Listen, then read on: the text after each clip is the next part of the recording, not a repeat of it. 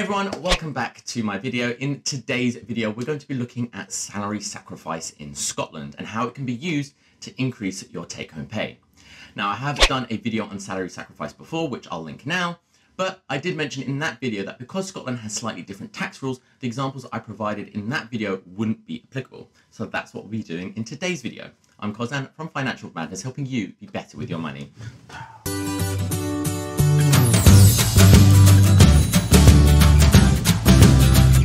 So let's start with the basics and understand what salary sacrifice, or what is sometimes called as salary exchange, means. Well, as the name suggests, you basically give up a proportion of your salary, not because you want to earn less money, but you do it as part of an agreement with your employer in exchange for a non-cash benefit.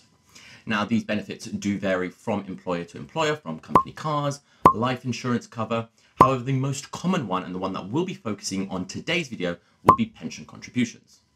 Also, as the name suggests, you do need to earn a salary to take part in salary sacrifice. So this will only be applicable if you are employed and not if you are self-employed. The way that salary sacrifice works is that you make an agreement with your employer to give up some of your salary, and they in return will give you a non-cash benefit. Now, the amount you can sacrifice will depend from employer to employer. However, usually when we are talking about pension benefits, it's usually you as the employee who can define how much of your salary you would like to give up or sacrifice. But obviously, like with all financial decisions, it's always best to speak with your provider before settling on a decision, as it's not impossible for employers to have their own predefined rules when it comes to salary sacrifice, which may limit how much you can sacrifice and how you can use it. So always check with them before going any further. In addition, in most cases, once you have enrolled in salary sacrifice, you can normally opt out or change the sacrificed amount at any given time. But again, just double check with your employer. You may also want to check if you've subscribed. So why should we even consider the option to salary sacrifice? So there are two key benefits to you as an employee. Number one is that you pay less tax when you salary sacrifice, and that is because the proportion that you do sacrifice is no longer subject to any tax whatsoever.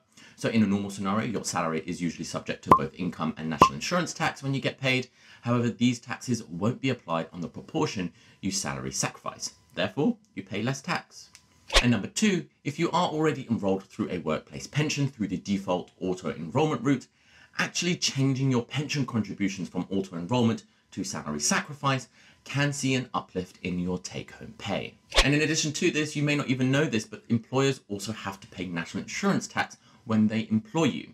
And the amount they have to pay is, of course, based on your salary. So when you reduce your salary through salary sacrifice, your employer also pays less national insurance tax. And in some circumstances, the saving the employer gets when you do this can be passed on to you as a benefit. Check with your employer if this is the case. Now, in case that was all confusing, don't worry, I will explain this better with an actual example. Now, before we move on to the example, just a quick note on how salary sacrifice works for defined benefit pensions. Now, the answer to this, unfortunately, is unclear. Salary sacrificing through defined benefits will ultimately reduce your benefits from the scheme. However, how they use the money when you do sacrifice is up for question. I would encourage you to speak with your employer to find out more. I'm happy for you to reach out to me to discuss it if you want to, but honestly, I've looked so much on the internet and I can't find a good, clear example of what happens to defined benefit schemes. So do let me know in the comment section down below. Now, moving on to the demo, but I just want to reiterate that this is only going to be applicable for those that are employed in Scotland. If you are anywhere else in the UK, you can check out my earlier video on salary sacrifice and go to this timestamp here, where you can jump straight into the demo. All right, let's continue. Cool, so here is the salary sacrifice calculator. I'll put a link in the description box down below if you want to use this yourself. But essentially what I will be doing here is going through a typical scenario when you contribute through your pension via auto-enrollment versus how it works when you salary sacrifice instead. And you can see the difference between your take-home pay and your pension pot. Cool, so this is the scenario that we'll be looking at. We'll be looking at an individual who earns £26,000 per year. I've broken down the numbers in annual and monthly basis. Now, all you have to do is just enter the gross salary in your example if you want to have a look, because everything is automated. So depending on how much you put in, the tax rules will apply accordingly. So in this example, we have an individual who is earning £26,000 per year. They are already contributing 5% of their pensions through the normal auto-enrollment route. This works out to be £1,040 per year. Their taxable income, so this is how much of their gross salary is actually subject to tax, is £13,430. And from this, £2,667 will be taxed on income, and national insurance tax will take out £1,779 for that year, making their take-home pay for that year £20,513. Now, if we move over at their pension pot, we can see that they've added £1,040, which is the same as their 5% contributions. They also get tax relief from the government, which works out to be £260. And the employer also contributes to the scheme at 3%, which is again the minimum that they have to do. So this works out to be £780. So at the end of the year, their pension pot has grown by £2,080.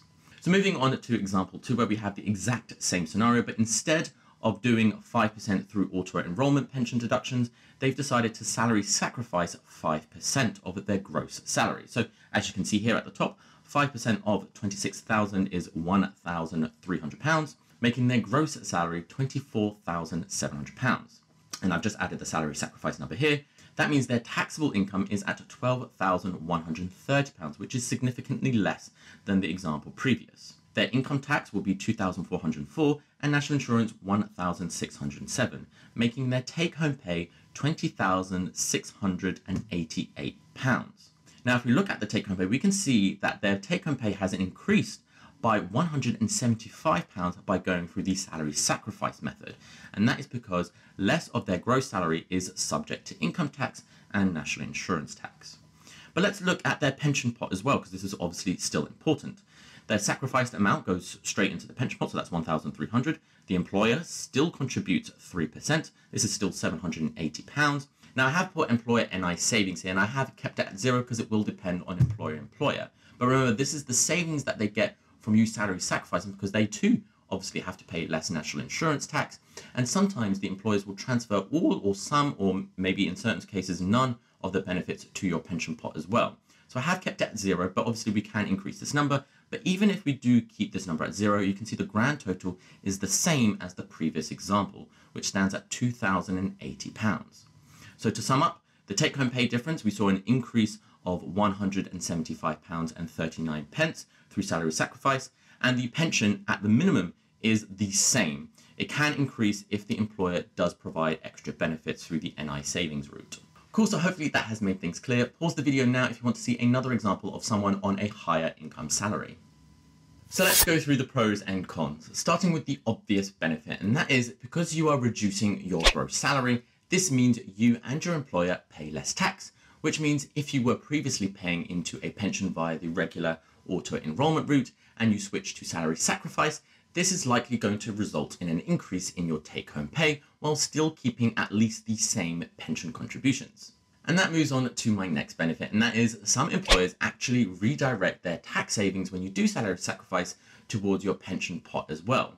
So that means not only is your take-home pay increasing, but your pension contributions as well.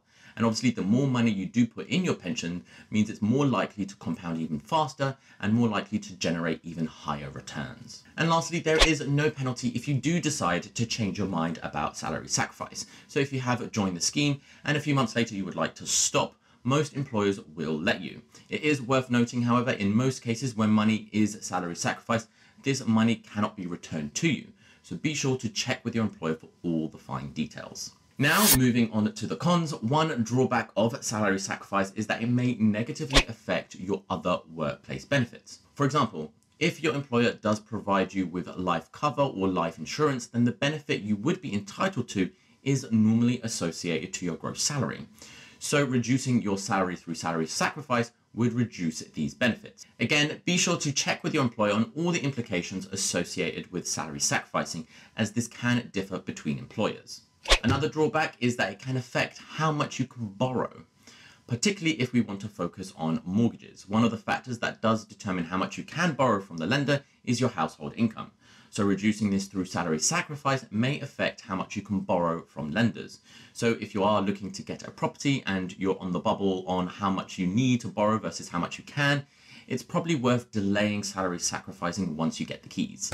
And number 3, your entitlement to state benefits can also be affected, such as statutory sick pay and maternity leave, as these are usually linked towards your gross salary. And lastly, as I've demoed in my example, there is more benefits to salary sacrificing if you are on a higher income threshold, as the tax rates on these bands are significantly higher than the ones on lower bands. So if you are on a low income salary, then salary sacrifice won't be as advantageous. Cool, so that is it for this week's episode. Let me know in the comment section down below if you do have any questions. Also, be sure to like and subscribe for my future content. See you later. Bye.